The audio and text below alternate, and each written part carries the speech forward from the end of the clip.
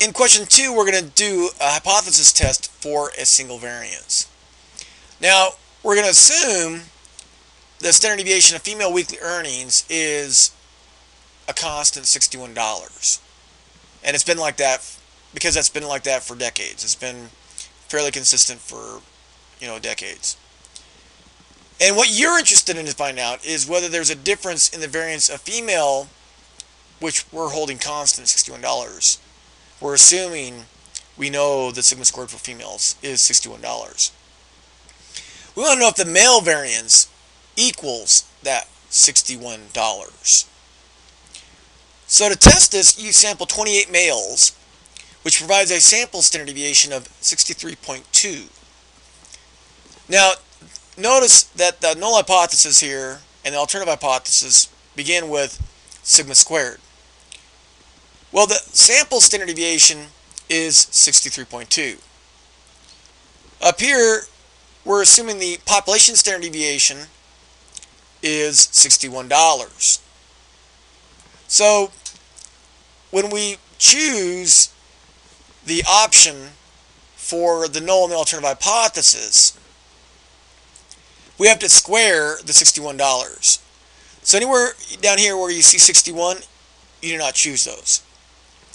And 61 squared is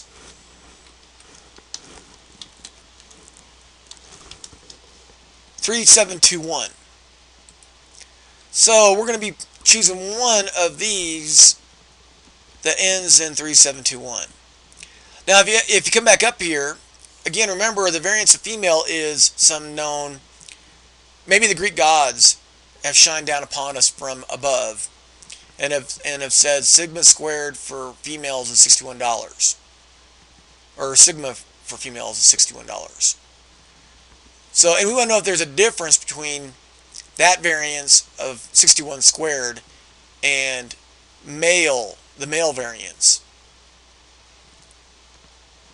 So that's that right there, the difference. That suggests that this is a two-tailed test.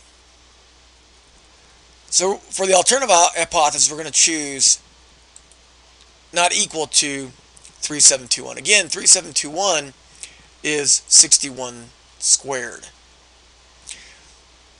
Okay, so this right here is the alternative hypothesis. What's the opposite of that? Equal to. So for the null hypothesis, we're going to pick equal to 61 squared. Now, with alpha equal to 0.02, we want to determine the critical values of this test. So alpha divided by 2 is the significance. So I'm going to copy that. Also note that this is a two-tailed test. Not equal to is the same thing as less than or greater than. So this is a two-tailed test. We have to divide the alpha by 2. So significance. Actually, I'm going to write alpha equal to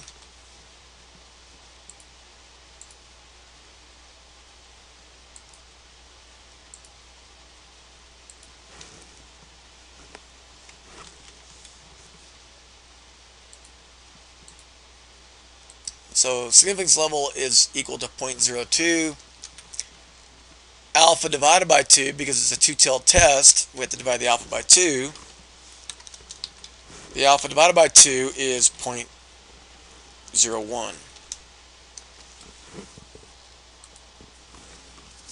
Okay, now we need to copy some other stuff into Excel.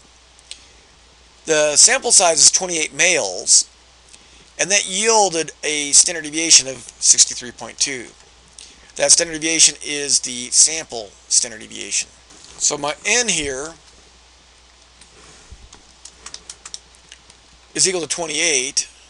The degrees of freedom is 27. The sample standard deviation was 63.2. The sample variance is the square of the standard deviation. In part B, we have to determine what the critical values are. Now remember, this is a two-tailed test.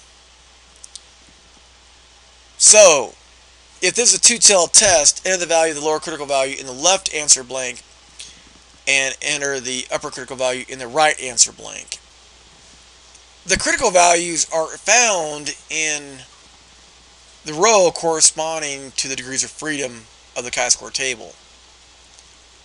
Now, because my chi-square table is more intuitive, we're going to use it instead of the book's chi-square table. And the reason my chi-square table is more intuitive is because if the two-tailed null hypothesis is true, then sigma squared is going to be equal to this value. Because the sample variance is going to hover near the true population variance, sigma squared. We expect this s squared divided by this number here, we expect that ratio to be close to 1. So a number that is close to 1 times n minus 1 is going to be close to n minus 1. So if a two-tailed null hypothesis is true, chi-square stat should be around n minus 1. So now we're going to open up my chi-square table.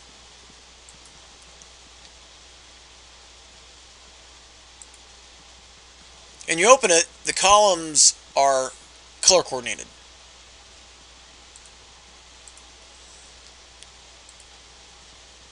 Okay.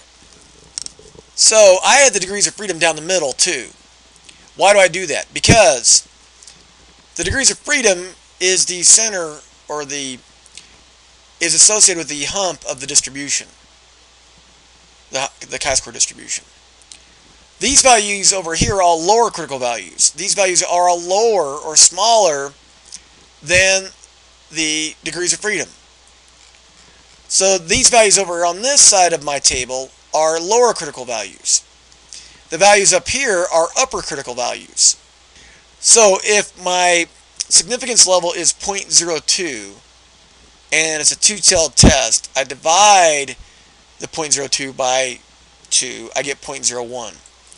So I start in this column and I go down until I get to the degrees of freedom, or degrees of freedom 27.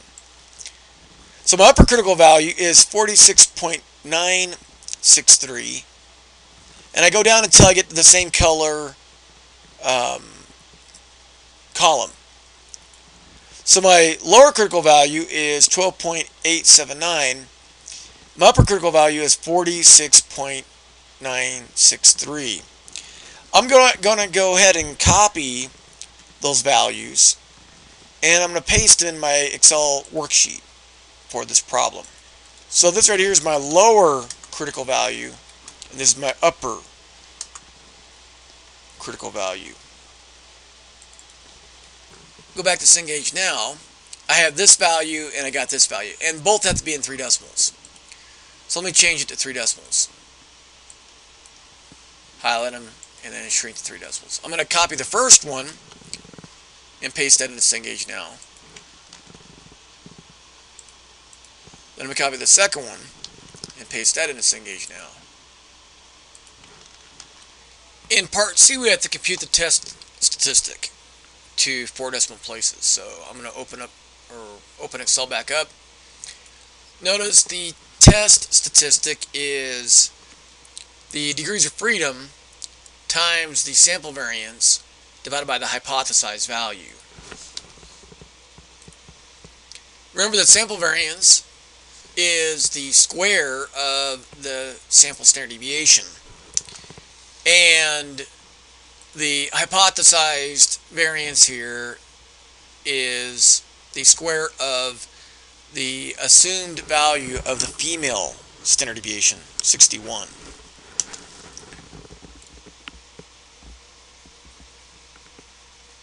So, moving on, the test statistic, I'll call it test stat. It equals the degrees of freedom, in this case 27, times the sample variance for males, and then we divide that by the hypothesized male variance.